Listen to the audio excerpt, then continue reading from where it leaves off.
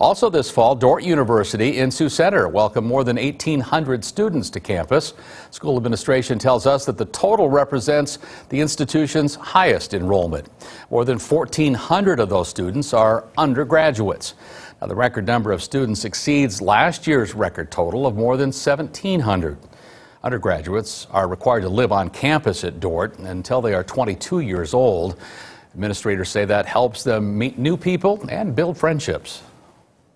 You just have so many people and a lot of like-minded people too, so I think that's just kind of the aspect of Dordt too that builds communities, that a lot of us are Christian and have the same values and stuff, so growing closer as a community with all these new people together is always good. Officials say that over the past 3 to 5 years, they have seen steady growth in student numbers by 2 to 4% each year at Dordt University.